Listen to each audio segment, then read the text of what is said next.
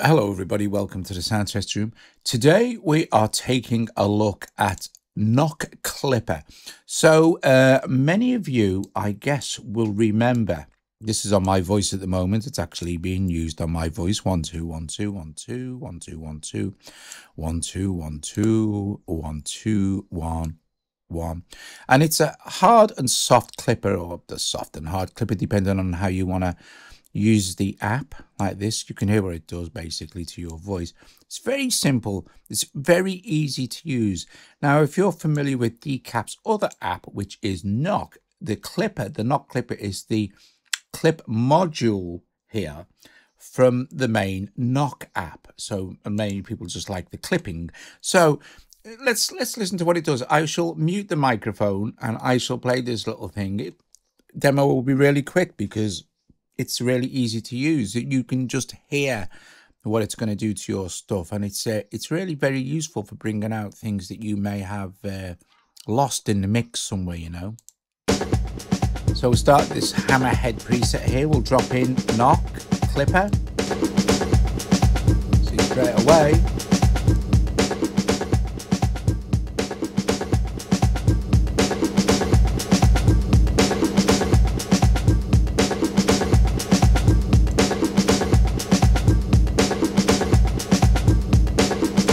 You have a high quality button.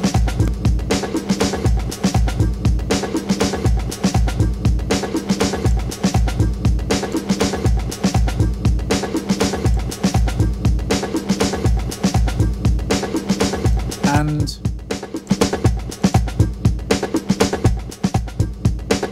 well, I have some other stuff going on here as well, like saturation from the main Knock app. Okay.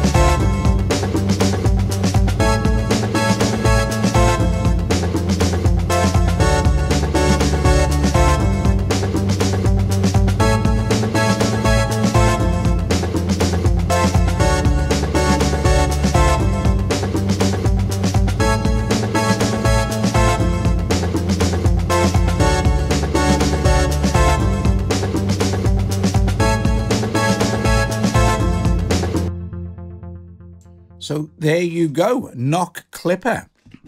Excellent stuff. Like I said, you may prefer just to buy the main Knock app, but this is just the Clipper module from that app. So I'll put a link in the description below. It's very good if you've got like maybe a quiet wave file or something like that, or if you want to just give an extra bit of kick to your drums, then yeah, this is probably going to work for you in a real simple and fast way. I think the biggest